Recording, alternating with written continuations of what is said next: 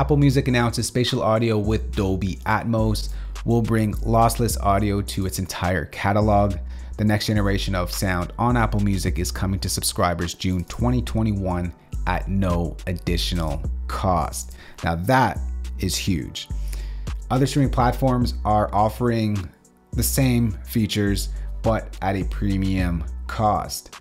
Tidal's been offering Dolby Atmos spatial audio with hi-fi lossless audio for a while now, but at double the price. You got Amazon HD with lossless audio and Spotify Hi-Fi coming out probably at a premium cost as well. Apple announces all that at no additional cost. So whatever you're paying for your Apple Music subscription right now, you don't have to pay anything more for Dolby Atmos, spatial audio, and lossless audio. But that's not what this video is about.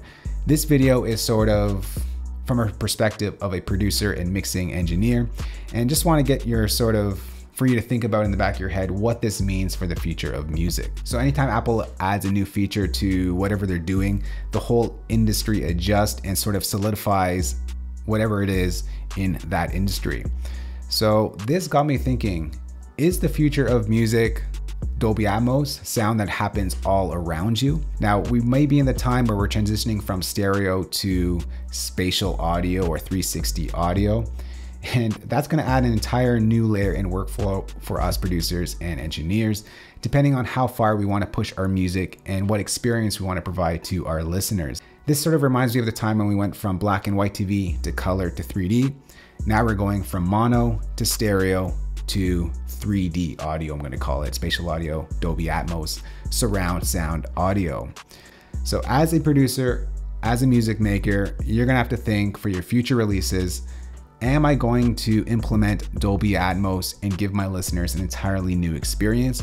Or is Dolby Atmos going to become a new standard in the music industry? Now, stereo is not going to go anywhere, but because Apple is giving this to so many people, people are going to want to experience it, and us as music makers are going to want to push the boundaries with how sound can be heard. And I think a lot of people will start to mix and record for Dolby Atmos. So you're probably wondering, how does this work for the current catalog of music that you have online right now and for your future ones as well? For everyone who's been uploading to all these streaming platforms in a lossless WAV file, your songs will automatically be streamed in a lossless format. So anything you uploaded to your distribution services in a WAV file, you're good to go. Your file will be streamed in lossless quality once that is enabled in June 2021. Now, on that front, you don't have to do anything. You can continue your workflow, upload those WAV files, and get your songs streamed in the highest quality possible, lossless audio. If you've been uploading MP3 versions of your songs, you should probably stop that and give the listener the best listening experience with your lossless files. So start to export in waves. I'm pretty sure most of you already do that. You don't upload the MP3. But if you're thinking about, is your stereo files going to be converted to Dolby Atmos for that spatial audio experience? Probably not likely. You're going to need to upload a compatible Dolby Atmos file. There's not going to be any like neural sort of conversion happening automatically in the background. You will have to upload a mixed Dolby Atmos file for it to take advantage of that. Now, songs in Apple Music will have the tag of Dolby Atmos if it's compatible, and will also have a tag of lossless audio as well. Is the future of music Dolby Atmos 360 audio? Is it going to become a norm as is stereo is today?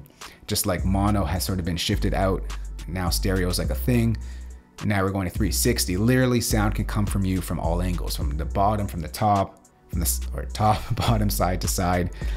Definitely a very interesting listening experience if you've ever experienced it yourself.